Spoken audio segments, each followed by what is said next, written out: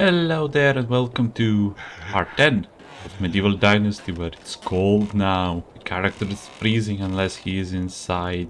What I will do, I will make myself lots of torches. Then I will go to the Gostovia to talk to my potential future wife. And then I saw that you can get the potion of sobriety from, I think it was Baranica. Yeah. Okay, I'm gonna do that. And would you look at that? I was going through my inventory and I realized I have a potion of sobriety here. I guess I picked it up somewhere from probably some crashed cart or something like that. So yeah, I have it. Awesome. Luck of the Badgers. I really didn't make this up or like did it off camera. I just had it here. Okay, let's make myself a lot of torches because I will need them for this coldness. Alright, let's go to Gostovia. Oh, he's freezing. And here we are. I hope she will be here. You must admit it looks nice. Hello. Oh, she actually changed her clothes, not like me. Hello, romance. How are you doing? I truly admire you. Yeah, this. How are you doing? Have you heard about a blacksmith from Hornica? He's always horny and hammered. Your smile is more do. Alright. 4 hours do you think? And that's it. She has enough of talk. Can I recruit her? Can I? Does she works as a hunter? Nah. Soon. Okay, I should find some clothes. I need a tailor, child. Where can I find vendors? Production, craftsman. Is it craftsman? Borrow. Goodbye. That's over there. Okay, it's on my way. No, it's not. I need to go there to Hornica. Okay, let's run with my torch during the day all the way there and finish the quest for you, Unighost. And here we are, once more we came back to Hornica, and now it's time to deliver the potion to Kestrel so she can sober up. At least it's not raining.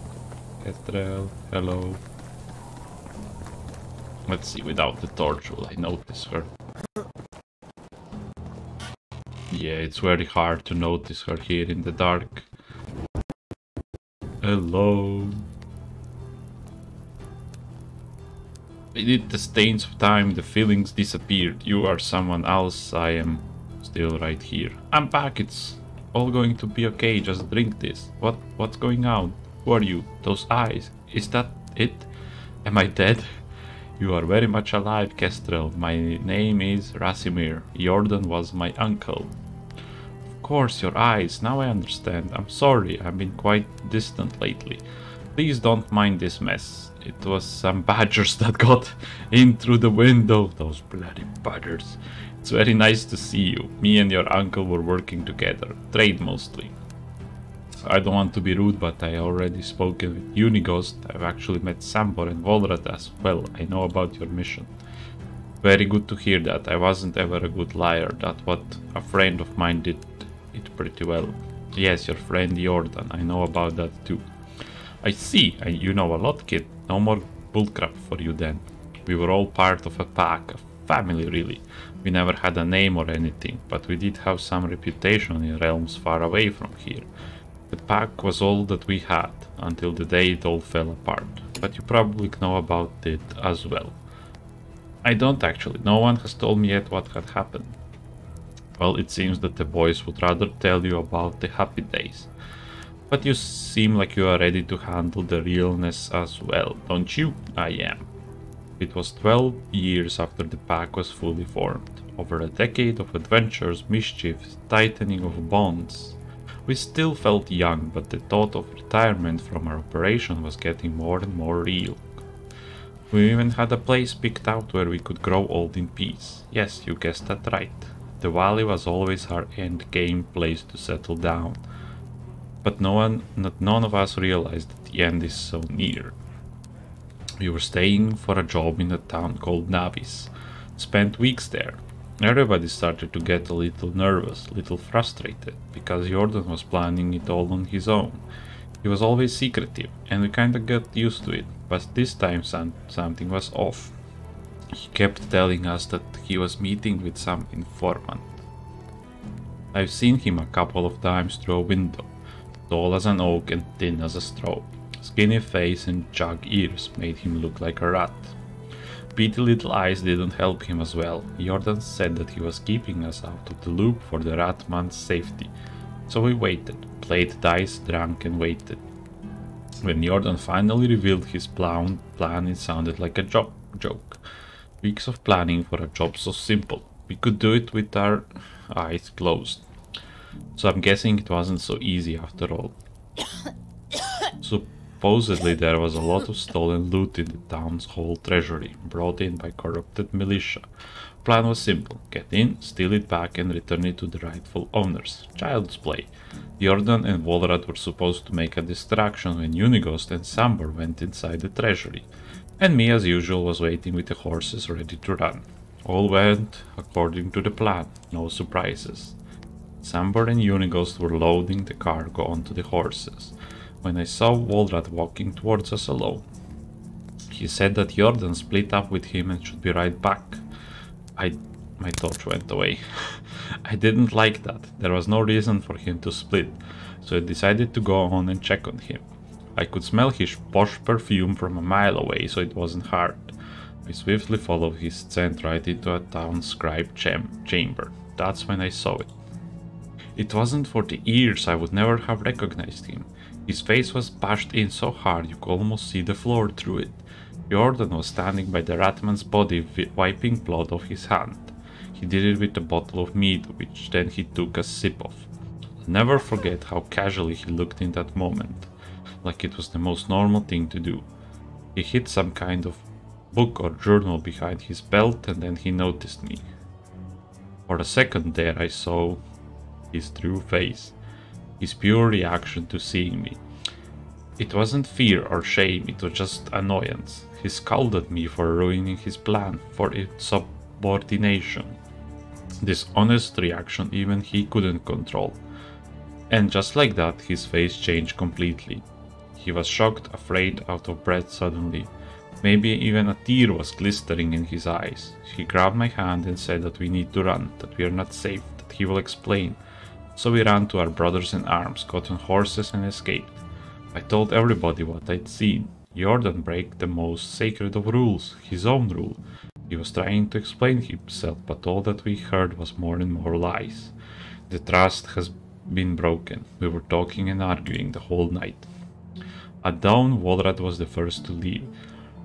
We always kind of treated him like our younger brother who forced himself on a journey, but in that moment he was the most mature of us all, and it was clear that the pack has come to an end.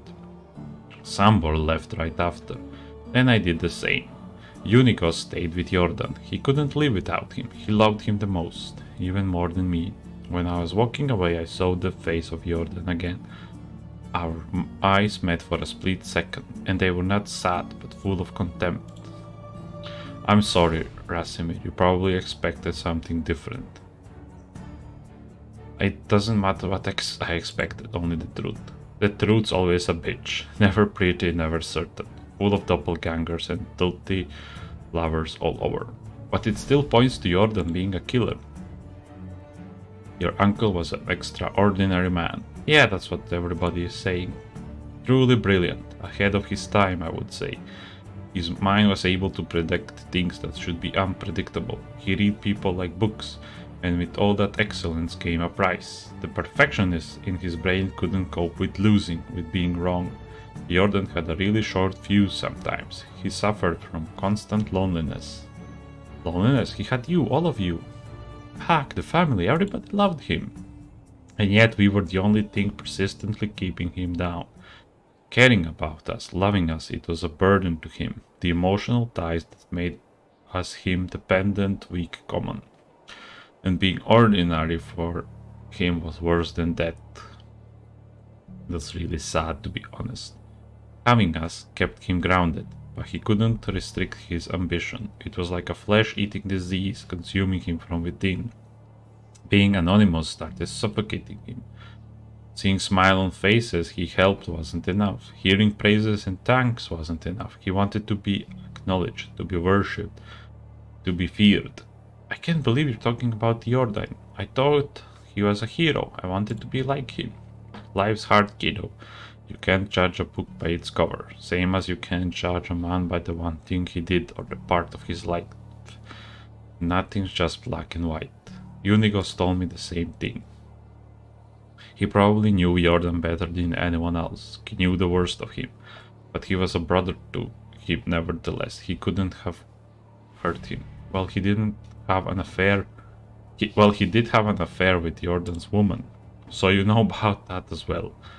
Seems that Unigos and you grew really close together. Yes, he did. I did. And I'm sure that Iordan knew all about it. Are you serious? That man could deduce the color of ladies' knickers just by hearing her laughter. I'm sure he knew about me and Unigos. Why didn't he say anything? Wondering about that would torture me at nights. I had a couple of hypotheses. But the thing that speaks to me the most is the simplest of answers. He didn't care. He didn't love me that much to want me all to himself. Yes, he wanted us to be happy, so he didn't intervene. I'm sure it was funny to him watching us wallow in a lie, like watching children playing a grown man game. Maybe he could have changed. Maybe if the baby wasn't... Sorry, I didn't. If the baby wasn't born dead, don't be sorry, that's what happened. Maybe he was happy about it, at least appeared to be. Didn't want to hear me when I was saying that it could be a girl. He wanted a boy, a mini Iordan to keep him company, but it wouldn't have worked, not at that time at least. Why is that? He wasn't his... So you knew it, it was Unigos then. And mothers always know such things. I knew it was Unigos from the moment I felt his heart beating inside me, but you never told any of them. No, I felt like the lack of truth was a better solution in that situation.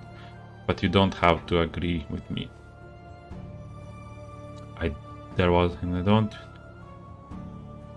You try to keep them both happy, and yet I failed at that miserably. Still you put their happiness before your own.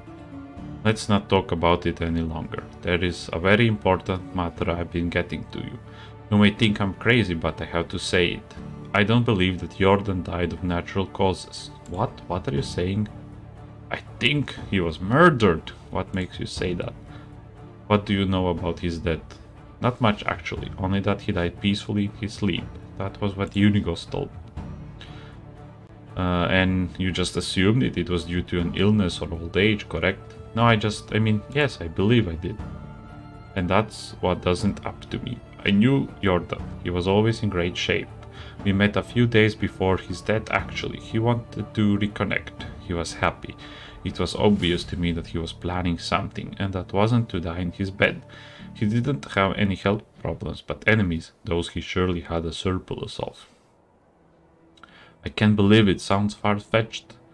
I managed to find out the location of the medic who was examining Iordan's body, and who decided to burn the corpse in the same day, which already seems bizarre. And have you talked with him? No, I wanted to, but my demons caught up with me. Have you told anyone from the pack about your presumptions? No, it may sound harsh, but there's suspects as well. Suspects? You were supposed to be family. I don't really believe they did it. I certainly hope they didn't. But we can't rule out anything at this moment, so you cannot tell them about any of this. Not until we learn something valuable. Here, I've marked the location of the medic's house on your map. I don't know the exact place, you'll have to find it. Speak with him and report to me. I mean, if you're up for it. Of course I am, I'll be back. So the plot thickens. Talk to Dyter. Where is he? Oh, he's in the middle of the forest. Okay, let's go to him. He's close there. We will come fast to him. Alright, we are at the location of the medic's house. There's some, I guess those are buffaloes down there. Doesn't make much sense, but okay. Oh, shovel and a chest. Nah, oh, take it. Oh, 350 coins. Take all of that and take this shovel.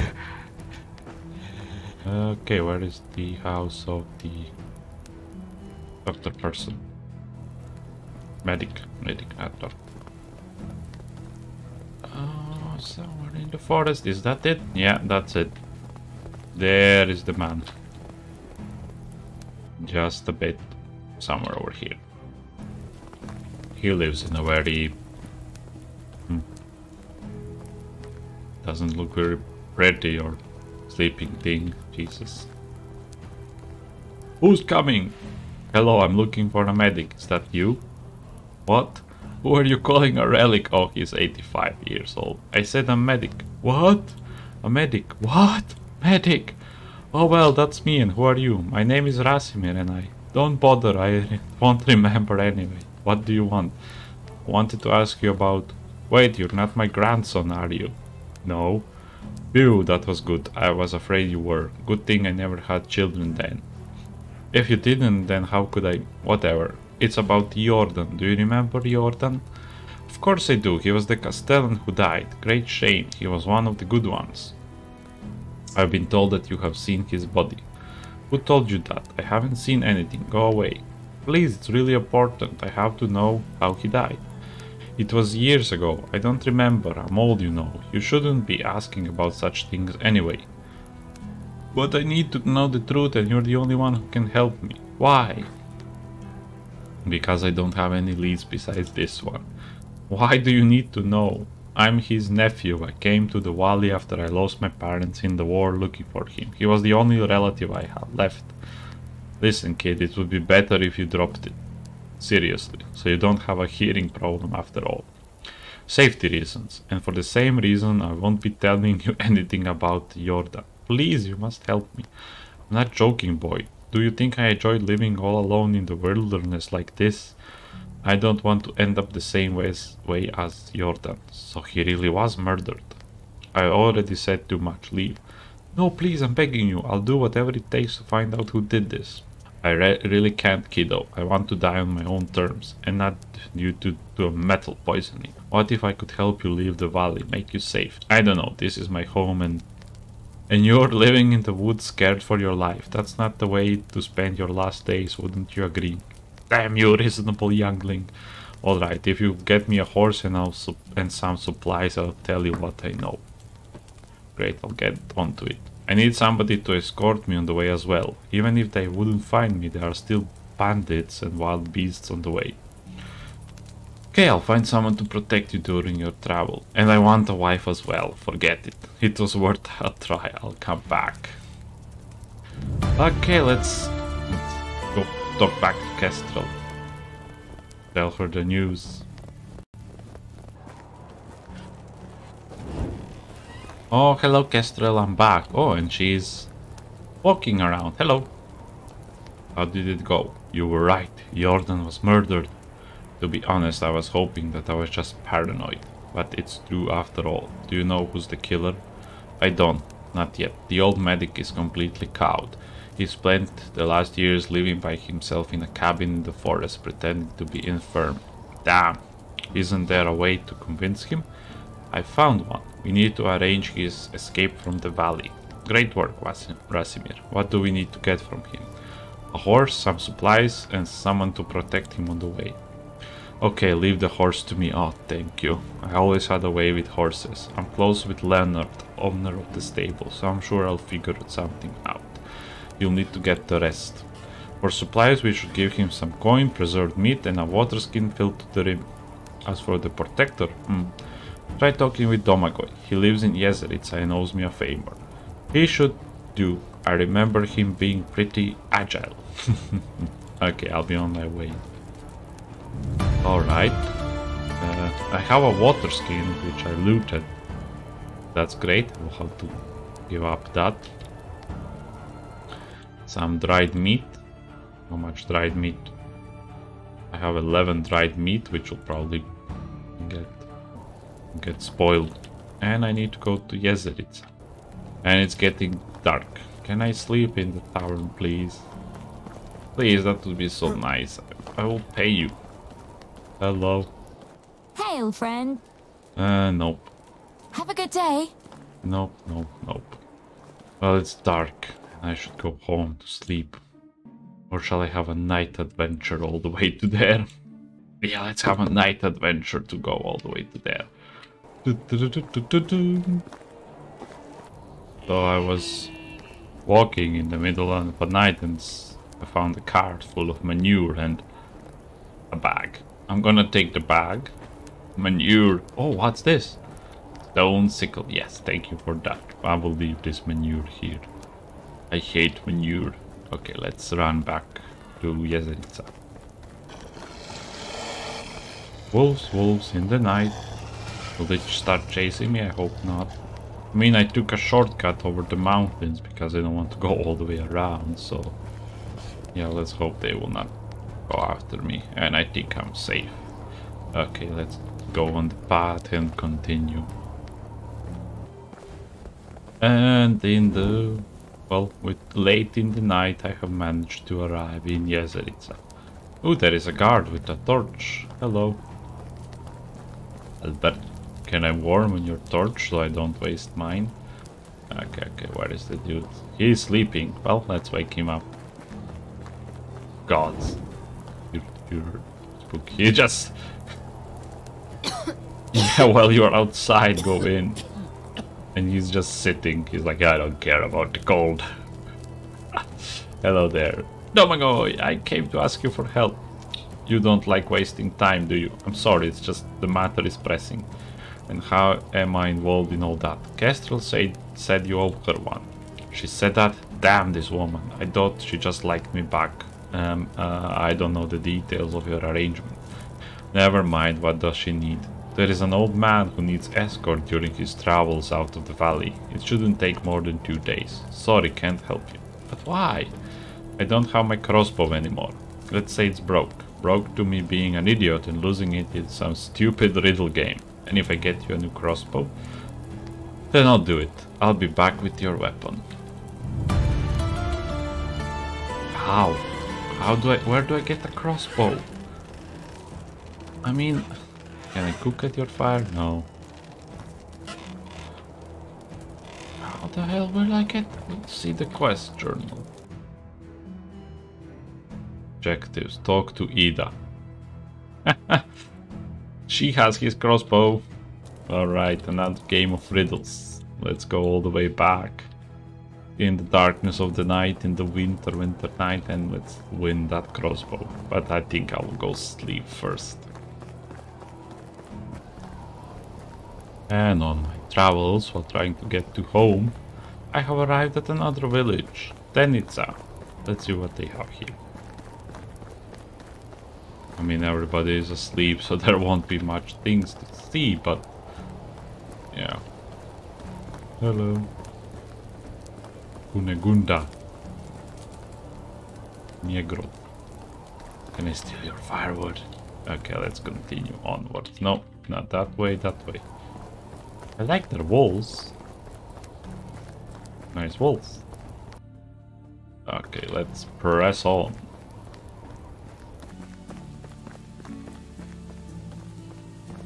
Alright, home sweet home. And let's check the traps if I catch some wood. Sweet little food.